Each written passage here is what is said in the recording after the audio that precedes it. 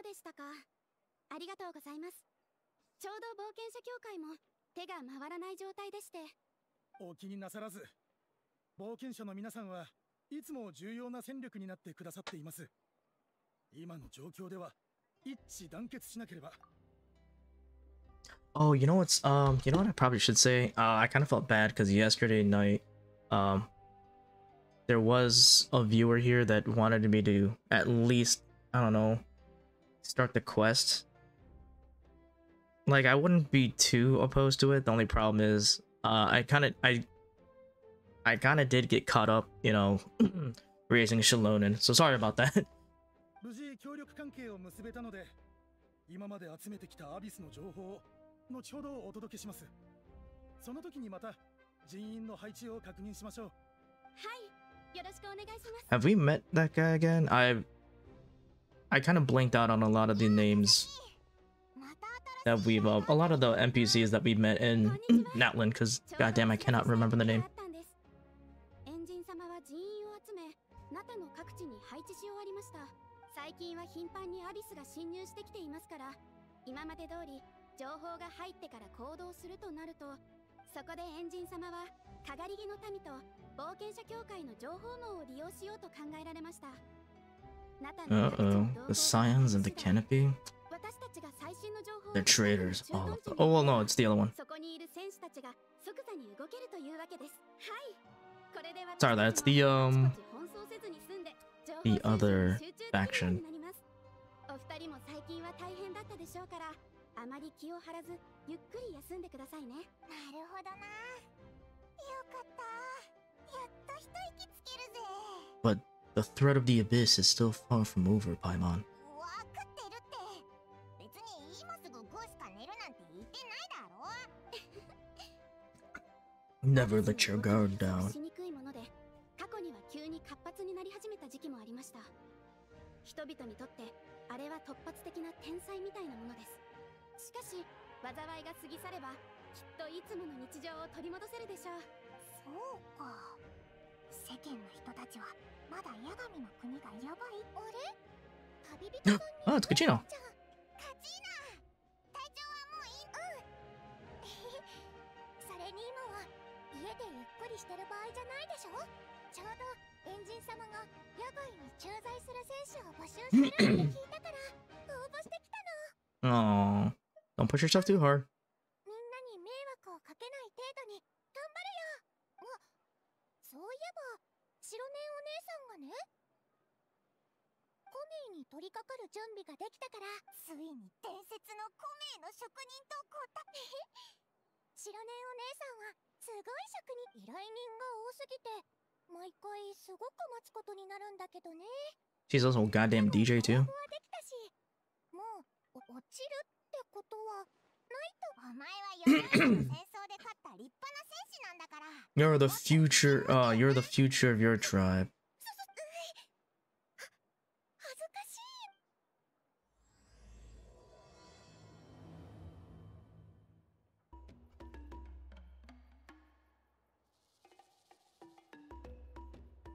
God, that must hurt. What the fuck? Those earrings a piece must weigh like 2 pounds. God damn. そのことは聞いてるよ。すごい勢いで有名になったって。異邦人なの？おう、オイラたちは中に来た旅人だ。いや、コメが必要なのが異邦人だなんて聞いてなかったんだけど。エンジン様から聞いてないの？うん。新しい協力者が現れたけど、その人の身の安全を守るためにはI'll return safe. I'm the main character. コメを作るのはかなり難しいって言ってたから、うちの腕を信用してないのかと思ったんだけど。難しい。別にもう慣れっこだしね。いつも難題ばっかふっかけてくるから毎回喧嘩ばっかなんだ。あいつがいないってことは喧嘩になる可能性は。でも頭は分かってるけどやっぱムカつくわ。知っての通りコメは英雄の輝かしい精神を象徴し、コメを作るっていうのは誰かの英雄的な功績を記録すること。その人はコメの Look at that smug ass look. You guys think you're heroes? I mean, you are, but it's only because of the player's help. Dick. Remember that. Breaking the fourth wall. そういうのは八神の国に記録されない。そもそも、たとえナタでの経験であっても、大礼に認められない記憶や経験は、コメの素材には Memories and experience. どんなにすごい職人でも、 Okay. 大礼って結構厳しいな。マービカは誰よりもそれを知ってるはずなのに。Oh, that reminds me. I think for the second part, wasn't the second part of the banner supposed to be Malvrika? At least that's what it said, and at least that's what they have here on on Honey Impact for a second. Even though most likely that's not right, but that would be insane.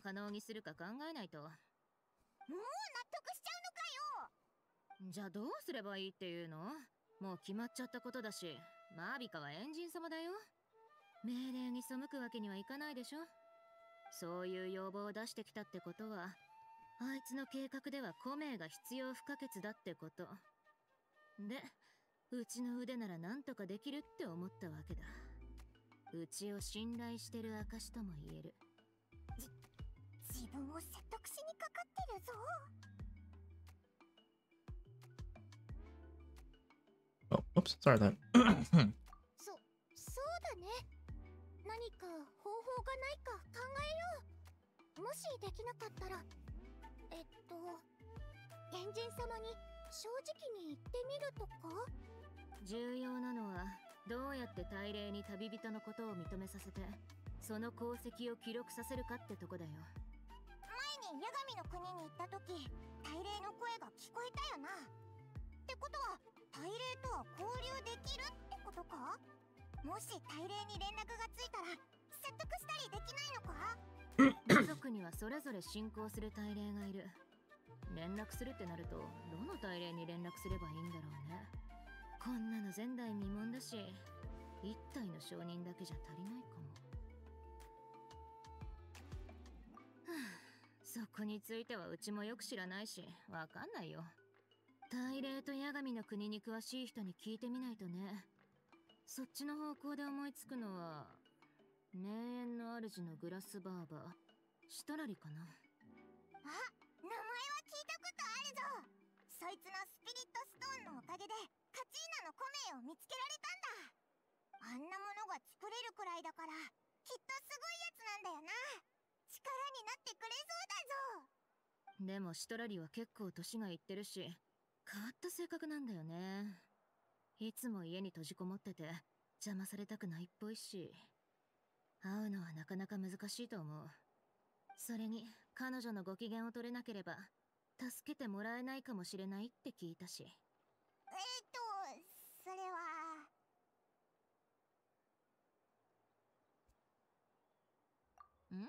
ん？どういうこと？一回助けてくれたんじゃないの？おかげでカチーナは助かったんじゃ。その代償としてスピリットストーンは1つから2つになったんだ。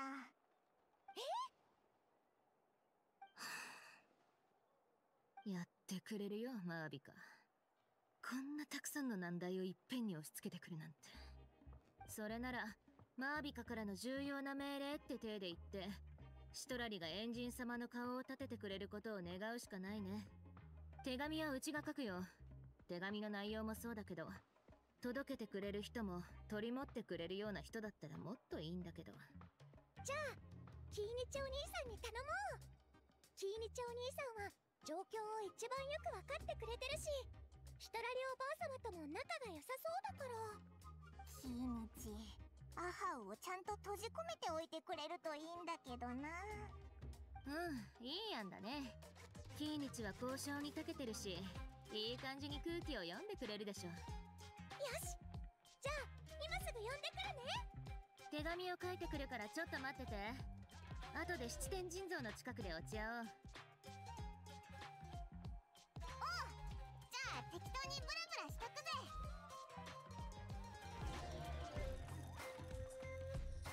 Okay.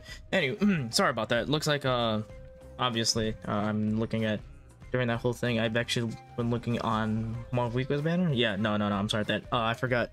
5.1. The second part of that. The second half is Nahida and God damn it, what's her name? Putao. And then I'm not exactly sure what 5.2 is. It looks like we don't have any definite roadmaps, but it looks like we have people doing some speculations, but I can't like see too much of it. I can't really comment too much of it on it, unfortunately, but hopefully I have a feeling she might be coming at maybe not 5.2 but maybe 5.3. I'm guessing 5.2 is when the I think when the whatchamacallit, when the major story happens or ends. I'm sorry, that when the major story of the Archon quest ends. At least that's what I'm thinking. And then we're gonna have maybe 5. Well, actually, the second half of 5.2 maybe, because they still have the that one character that they showed off.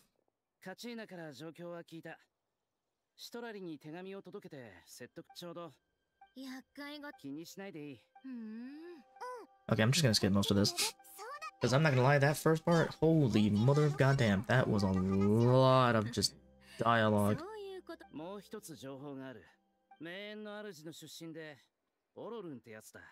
There we go. That guy, Auron, might be coming at 5.2.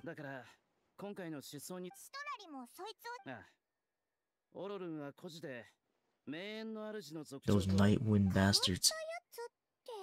They're traitors. All of them. Maybe not all of them, most of them. At least like Auron is a traitor.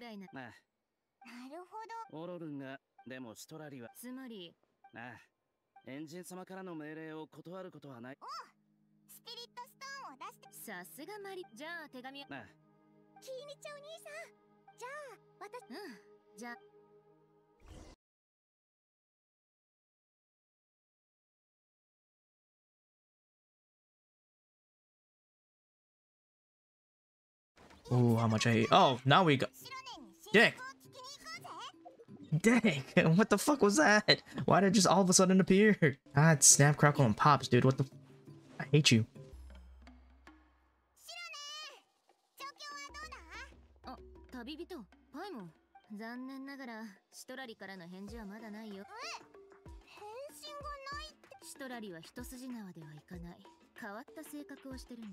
Masters of the Nightwind. Traitors.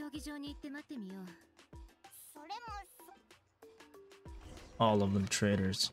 Their leaders are traitors. You arrive at the stadium of the Sacred Flame. As expected, Citrali is not there.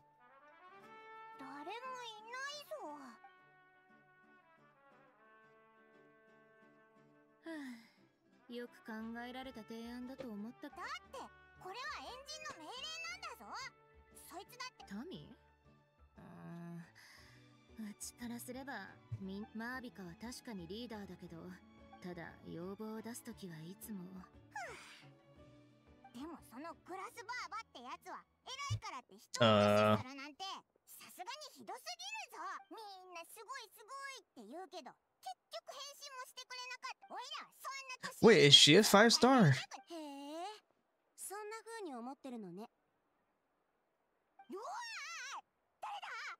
年寄りのおばあちゃんなんだから耳元でささやく。ストラリ？ Oh, she's also cryo. グラスバーバって重要なのは黒曜石であって小説でもよくあるでしょ。見た目は若いおじいさんとか見た目は少女なのに100何その言い忘れてたかも。ストラリは若いけど忘れてただけだしまあ悪かった謝りたかったのに。ストラリ呼んだの。Interesting character design. そんな真面目な空気にされたらキーニチが届けてくれた手紙を読んだ時点も。Yeah, seeing it in game is a lot different from seeing it on the splash art, so Not sure how I feel about her right now. みんなはもう話し始めてるし、どのタイミングで謝ればいいかわからなくて。しかも、よくよく聞けば、私の悪口を言ってるじゃない。どうしようかと思っちゃった。とにかく、そういうこと。グラスバーバの葛藤なんて。You know, at least what Genshin's doing is putting a little more emphasis on emotions, at least during the, or like, at least showing some emotion at least during some of the cutscenes. Instead of, I mean, like, instead of like doing like the eyebrow, different eyebrow positions, they're actually like changing the eyes. So, anyway, Strawley. Or Citlis. Whatever her goddamn name is. Oh.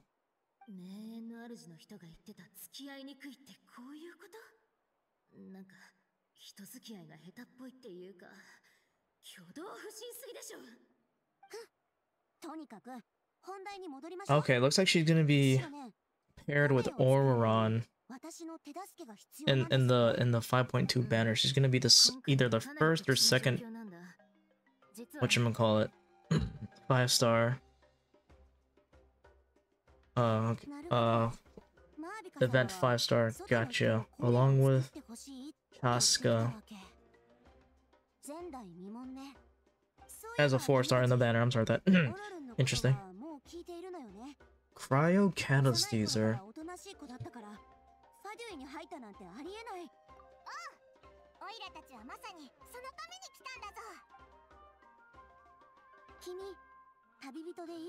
I kind of wonder how much she's gonna change the cryo, if she is gonna be changing cryo.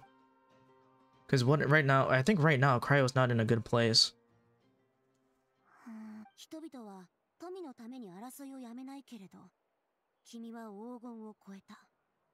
Baleful thunders and wrath. Wait, what the?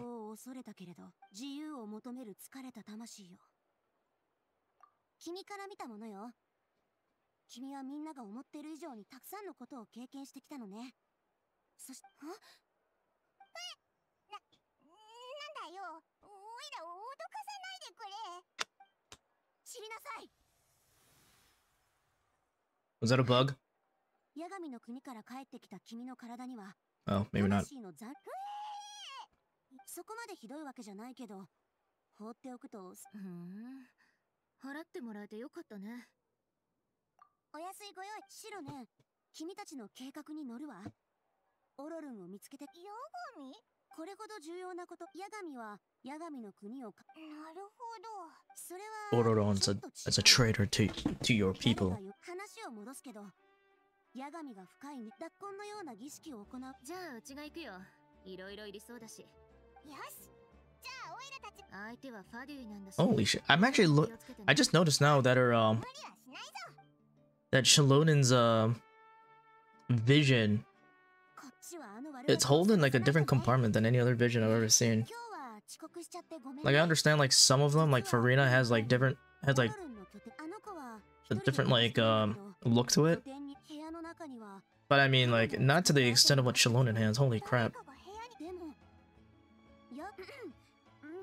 Also, yeah, sorry for like totally talking through this goddamn cutscene. It's just, my god, they talk so much.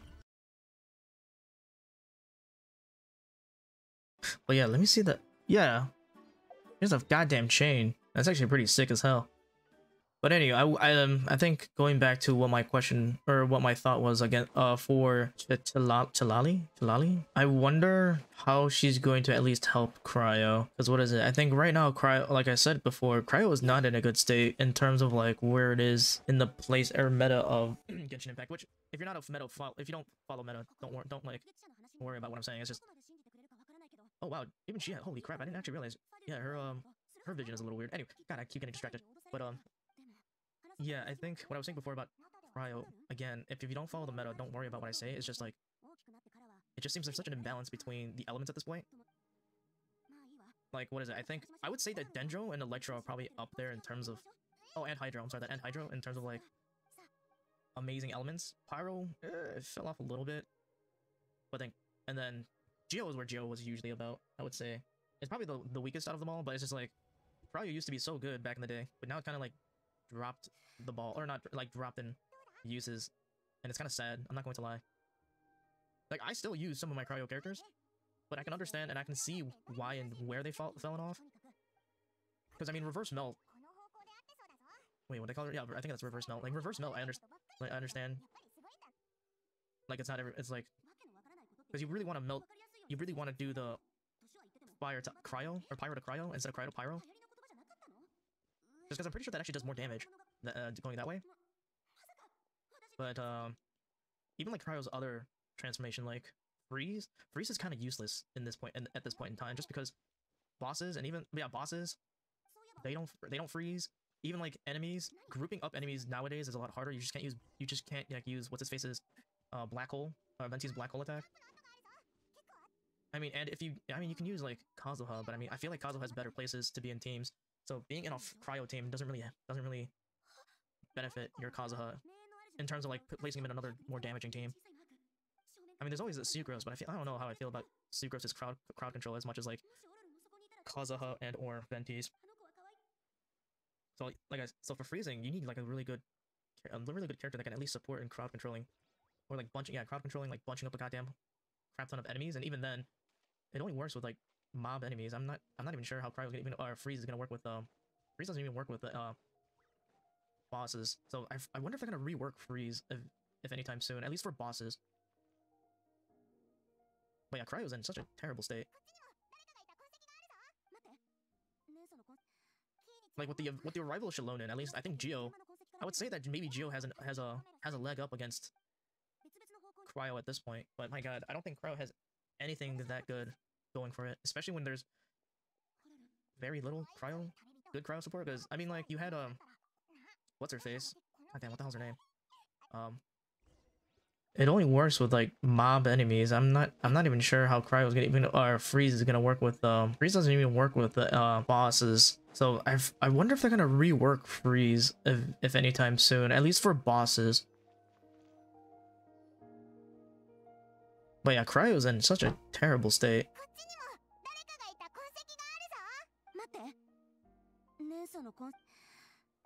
Like with the arrival of Shilonen, at least I think Geo, I would say that maybe Geo has a leg up against Cryo at this point. But my god, I don't think Cryo has anything that good going for it, especially when there's very little good Cryo support. Because I mean, like you had what's her face? God damn, what the hell's her name? Hold up, I even forgot her goddamn name, but even still, I don't think she's that great of a cryo support. So I'm really like hesitant about Kilali. I'm not Kalali. I'm not sure how goddamn say her name, but yeah, I'm very wary of how or like what she's gonna be doing for cryo as a whole.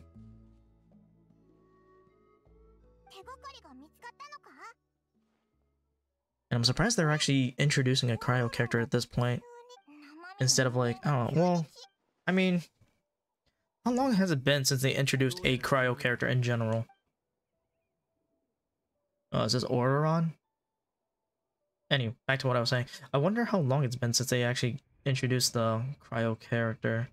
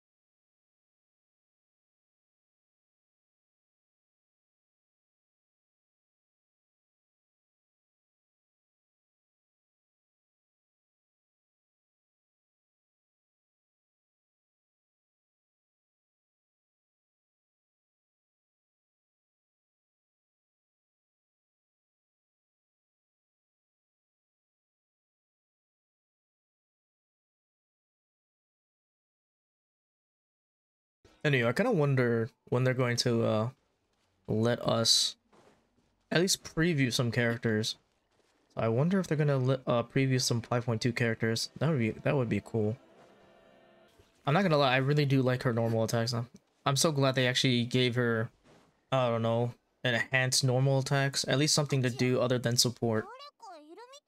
Because it is kind of a waste to like waste those, or like waste the animations for the normal attack. Is that a Capitano? Oh. 太陽がない。なんだと？太陽がないときは真実が見えない。何意味不明。シトラリのやつ。ふん。3。まだ抵抗する気？ Ah, damn it. Okay, looks like we don't get to use her.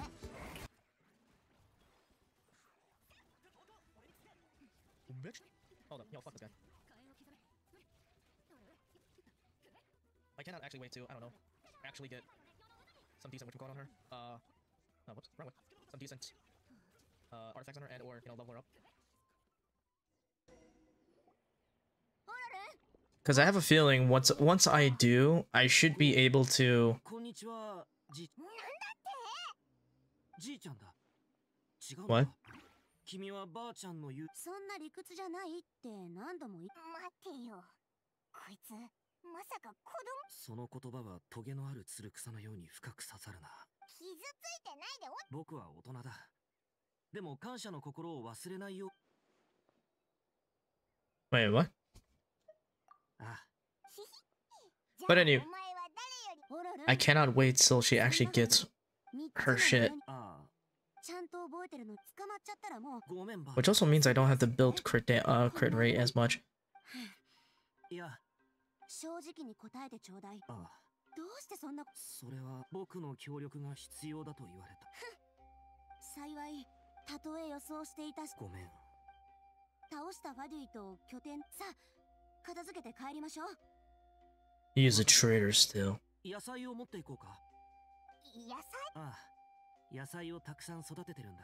今はそんなこと言ってるば。3つのものには違うでしょ。まずはファデュイと結託なんか。名言の主の。わかった。 This guy's a traitor. We cannot follow his advice.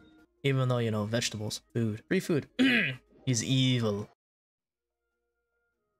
You return to the city and bring Satali with you. Brings you to the speaker's chamber where you recount everything that has happened to Ororon. なるほど。オロルンが隊長を逃がしたのはファデュイがああ。一族のものを守るためだったってことに免じて情報を整理してエンジン様に。ここで待たなければ。本当はそうなんだが、シトラリさんが保証に。Guarantor. What is this? Him trying to get out of house in Japan? Not joking. これで逃げが旅人バイモン。オロルンのことが落ち着いたらシロネのところに。ありがとな。面倒だなんて。オロルンついてきて。さよなら、じいちゃん。 Why? Stop calling me grandpa, dude. I mean, technically, I'm like, he's like 500 years old, but still, what the fuck, dude?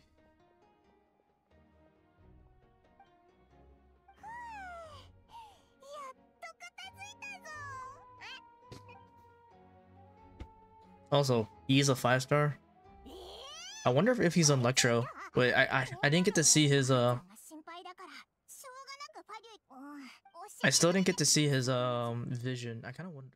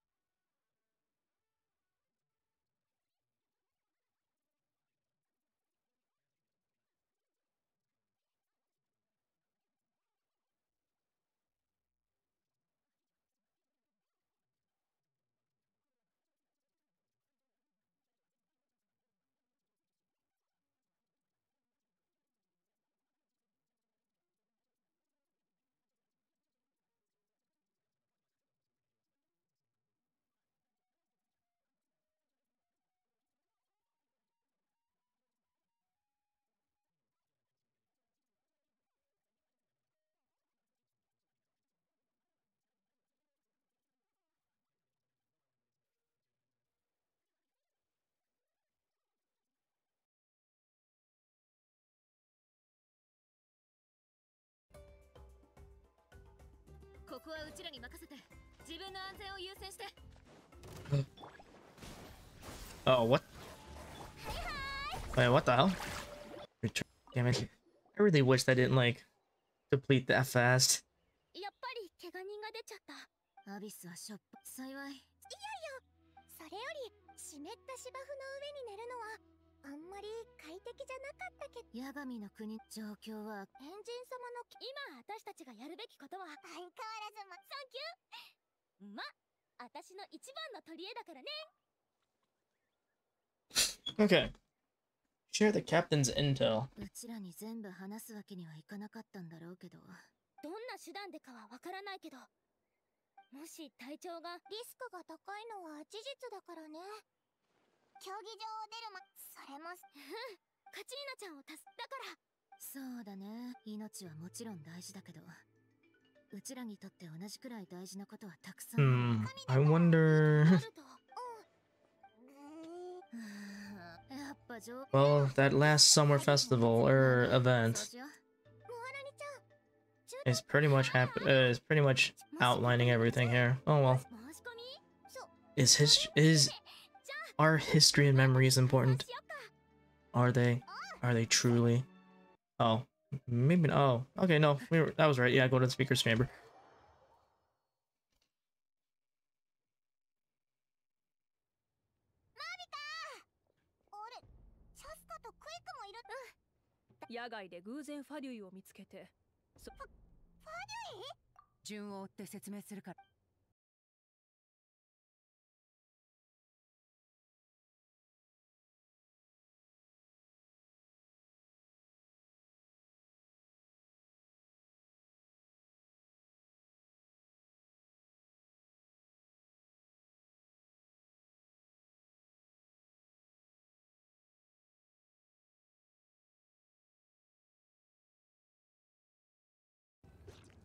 Nantoka なんとかファデュイを振り切った後、再びでもその後も行動で、クイいや、少なくとも作戦中。結果からすると。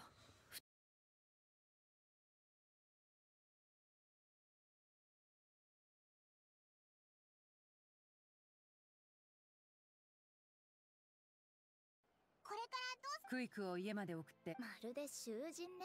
お前はいつも大したことないと言うが、お前を宿で。絶対に宿から出ないって約束するわ。ほう。わかった。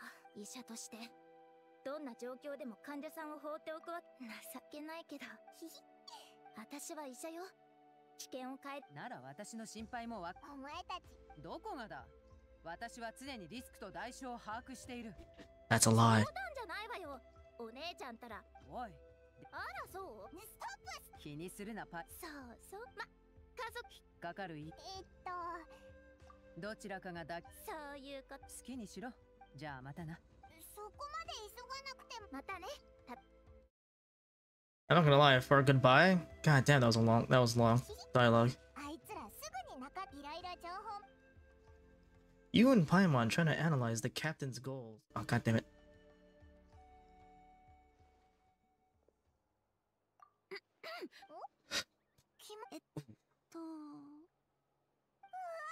指示だなんて大げさ。お前と別れた。ええ。そのオロルンが帰ってきたの。帰ってきたのか？計画から手を引いてって言ったけど、聞く耳を持ってくれなかった。今回帰ってきたのは名園の主。捕まえなかった。激しい防衛戦の真っ最中だったし、敵から部族を守ることで精一杯で、それに元気出す。そうね。あの子は名園。それにってことは、ほら、オロルンの魂は不完全でしょ。効果を発揮するのはそろそろ取り替えなきゃいけない頃なんだけど。イファって事情を知らないイファは素直に預かってきっと宝石。へえ、そんなこともできるのか。私だからこそできることだけどね。あの子が君の魂を八神の国に引きずり込んだ時の術だって。つまり、さすがグラスバーバー。早くあいつがそうよ。ねえ。難しいな。おいらにはおばあちゃんなんてなんて頼りない家族なんだろうって Oh my god, why does this keep going? でも今を逃せば500歳になっても今日の光景が夢に出てきてムカつきながら目覚めることになっちゃいそう。確かに。おい、火に油を注す。だから私は一人でだ。え？おう。オイラたちにも理由はあるしな。例えば、そうそう。あいつの君たち。よーし。 Okay, holy shit. Are we done? Are we almost done? Please let me be done with this. 準備は I'm ready. Oh, you know what? Damn it. Well, I do have a feeling like right after this whole event happens, I feel like it'll be the end of this first part of the quest.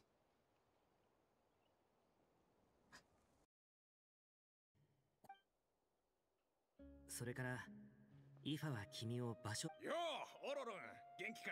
おかんびおちさん。相変わらずさ。いや、ただの。それは面白い。で、もうすぐおじさんが。それは、ああ、そうだ。してないよ。おじさんの分はもう。本当に俺が。名園を灯すと、幻影の。じゃあ、最近突然ファデュイが来たん見かけたら。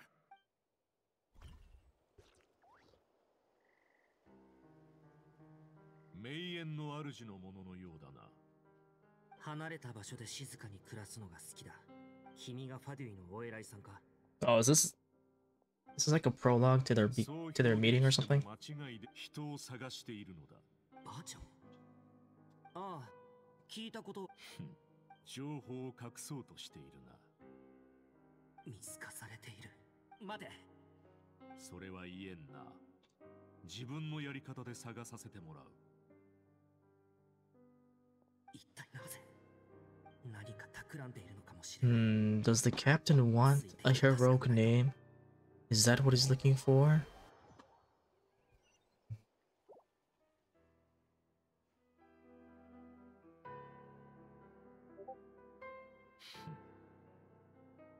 地脈の観察と探査をしながらばあちゃんの情報。何も好転の兆しが見えない。大将様。大した脅威で。僕がつけてきたのに気づきながら、あいつがとてつもなく強いということはわかる。どうした？ Uh-oh. すみません。地脈が乱れたせいで外にいて。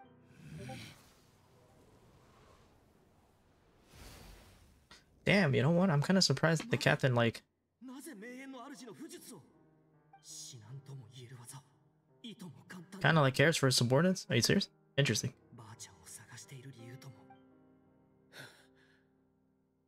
だいぶ良くなりました。ありがとうございます。気にするな。引き続き情報を集めろ。常に警戒を怠るな。が、勝敗にこだわって。はっ。ファデュイもアビスの力と戦っている。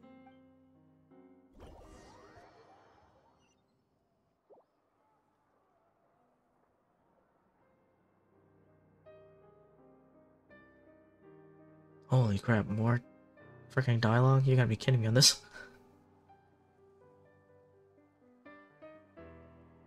あれからずっと後をつけてるけど、部下からは隊長と呼ばれているようだが、ここは競技場の近くだが。二人は俺についてこい。残りの者は計画ど。競技場に入るのか？隊長様、無礼を承知で。傍観は終わりだ。そろナタに残っ。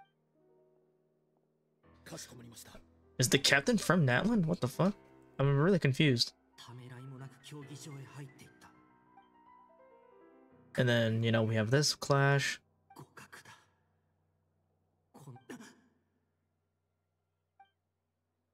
これは地脈の近くでも同じ気配がした。ばあちゃんを探していたのはそのためか。あいつが死んだら。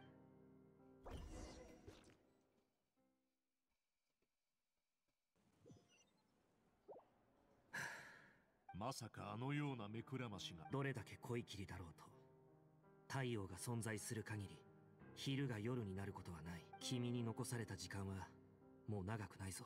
お前の価値を、ここから何かを聞いたのだろう。Uh-oh. 無理するな。エンジンと張り合えたのはやれやれ。手を後をつけられていることはとっくに分かっ。森の中を歩いていると野獣に遭遇することがあるが、だがその野獣に君は何が欲しい？何かが欲しくて助けたわけではない。僕の魂は人よりも敏感だから、地脈が弱っているのはひしひしとわかる。君がエンジン様に突きつけた問いは、そんな僕なるほど。隠し子分かっている。もう後戻りはできない。君を助け、競技場で公然とエンジンに挑んだ君を得意の術で助けた。僕は君と同じ。俺の意見を聞くつもりは毛頭ない。今さらそんなことを言ったって手遅れだ。その前にお前は誰？ほう、彼女を守りたいなら俺はエンジンの手で死んだ方が都合が良かった。僕はナタの現状を変えたいと思っている。自分の手で何か成し遂げたいんだ。変わり者、名園の主に伝説のグラスバーバがいるということ。大礼。お前の知るべき。僕に命を助けられ。ファデュイが恩知らずない。人は嘘をつくが、お前は確かに名園の主のものだ。では行こう。Interesting. Very interesting. And the plot thickens. そんな方法が試してみる価値は。ああ。ズタズタになった地脈を網を編む方法で地脈の再構築。Didn't that doesn't seem like a good idea. I feel like that's just not an idea that you should be doing.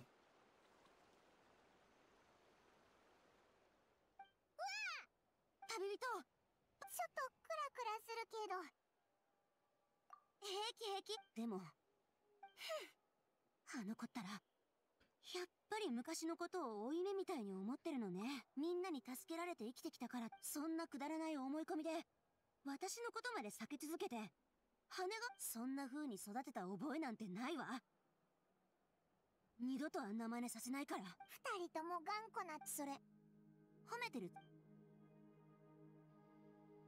話を戻すけど、ああ、でも運命のショッキー。Ooh, my fate. God damn. するのはとにかく地脈がいじられ、つまりなんで一刻も早くね。